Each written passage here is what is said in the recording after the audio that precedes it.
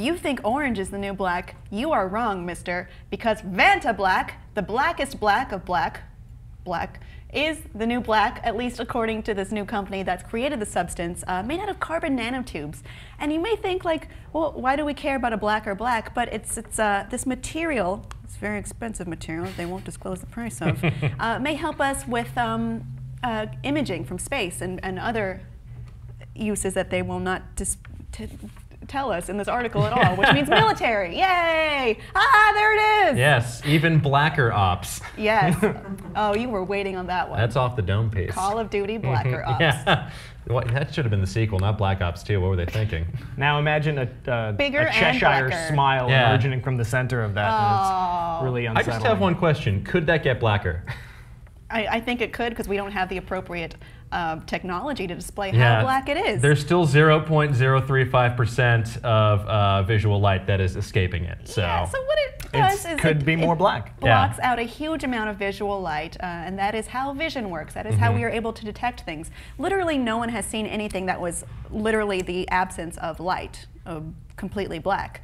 And the way this works, it was described as being sort of like many little straws being clumped together, and you can't see through the straws, but you can see in the spaces between the straws that aren't touching, which makes it very, very black. The spaces between the straws sounds like a Malcolm Gladwell novel. Well, I'm writing it, and he can't have it now. Yeah. And that explanation made me understand less than I did before. Okay. I think that this is the blackest, the only thing blacker than this. I spoke with our science editor, Kyle Hill, and he told me that the only thing blacker is actually a black hole. So that is the absence of all visual light. Should not be making at all. Yeah, right? Like, let's not produce black holes, but you know, if goths want to get even gothier, then this is a it's kind of incredible really development. Expensive.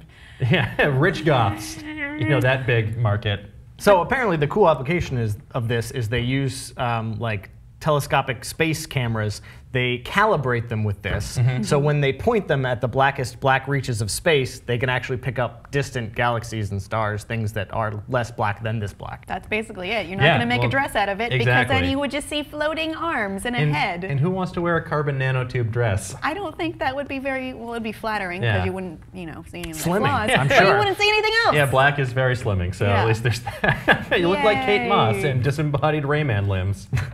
Oh, that could be fun. Yeah. You made it more appealing to me. But yeah, this is mainly for imaging and calibration and probably mysterious military uses.